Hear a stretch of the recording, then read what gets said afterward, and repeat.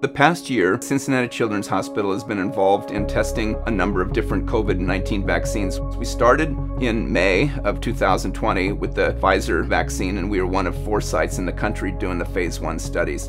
And so after the dosing was decided, then we helped in the phase 2-3 and enrolled between that study and then the AstraZeneca study about 1,400 people at Cincinnati Children's Hospital. They heard the word Operation Warp Speed, and they thought that that meant that you're going to just go full speed ahead, it doesn't matter, we're never going to stop.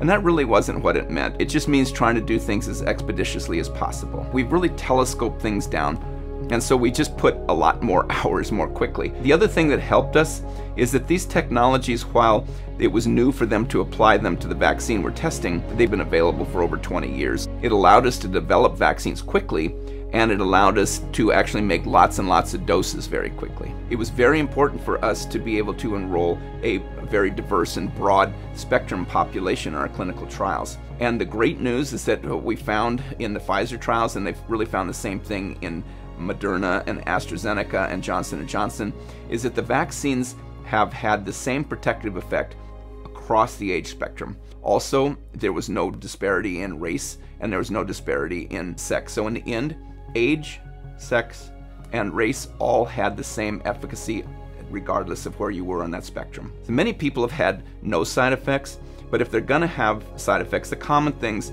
is that it's a shot, so you're gonna get some pain or tenderness at the site. You may get some redness, sometimes a little bit of swelling. If you're gonna have any sort of total body side effects, the common things we've had are people had headaches, they've had fatigue, maybe some achiness. Basically, if you think about like when you had a bad cold and how you kind of feel like that for a day. And a lot of people said, well, why do you get those side effects? And I think about that really as showing that our body is responding well to the vaccine, because those side effects you're feeling are caused by components in our immune system called cytokines. And when those are being released, one of the side effects, unfortunately, is that you feel kind of achy and have the headache and sometimes even fever. You should look at that as an okay sign.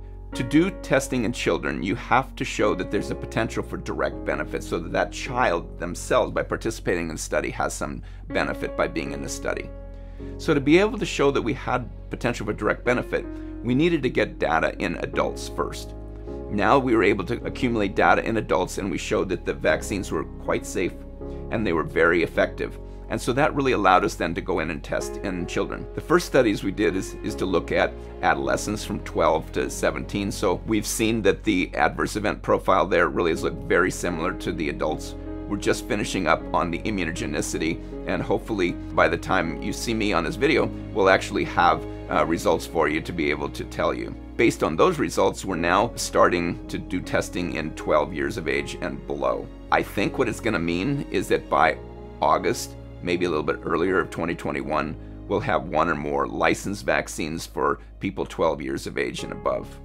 I think it will still be around a year from now, so maybe late 2021, early 2022, before we have vaccines licensed for under 12 years of age.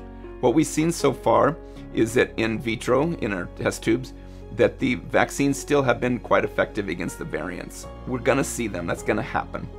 It may mean that this virus becomes part of our endemic viruses and that we're going to need periodic boosters, or we may need to add it to our routine pediatric vaccine schedule. I think it's a little bit too early to know about that, and that maybe at the next PAS and hopefully in person, I can give you an update on that. And the great news is that the efficacy of the Pfizer and the Moderna vaccine has been 94-95%, again, across the age group, that the AstraZeneca has been somewhere between 70 and 90%, and the Johnson & Johnson also has been around 75%.